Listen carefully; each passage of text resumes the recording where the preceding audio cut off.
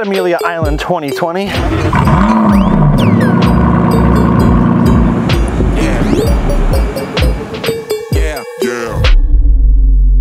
When you hear the phrase mid-engine Corvette, chances are that the image of a C8 Corvette, the Corvette that's making 2020 headlines, pops into your head. But the 2020 Corvette is not the only mid-engine Corvette to ever exist.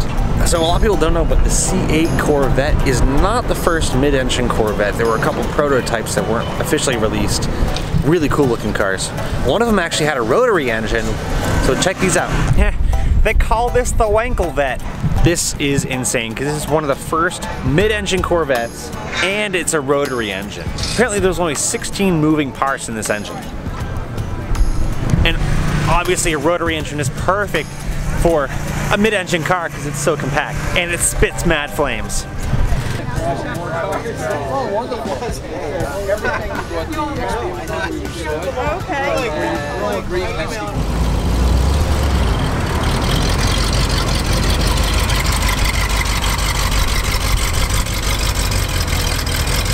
Look at the back of this thing. Look how it slants down, Sam. It's the Aerovette. See, the whole quad central exhaust pipe thing wasn't a C7 specific thing. Transverse mounted. There's like an apex. Can you believe this is the Corvette?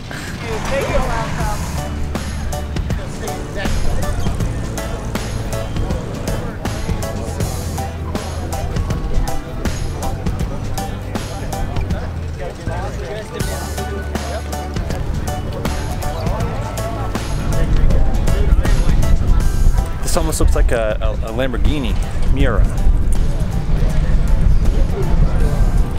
Oh man, it's aluminum. Unreal.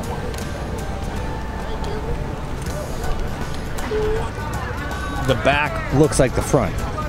This is insane. So coming from a long line of mid-engine Corvette prototypes, the CER V3 was General Motors' latest attempt towards achieving that goal of mid-engine Corvettes. Inspiration for the car's design came from the Corvette Indy, which was revealed in 1986, but the CER V3 went a step further by addressing the real-world issues like drivability and safety. The body, designed by Jerry Palmer's team in Chevy 3 Studio, was a combo of carbon fiber, Kevlar, and aluminum honeycomb. With a drag coefficient of 0.277, the car had a calculated top speed of 225 miles per hour. Insane. It featured full-time four-wheel drive and active suspension, while influencing the roofline of the C5 Corvette.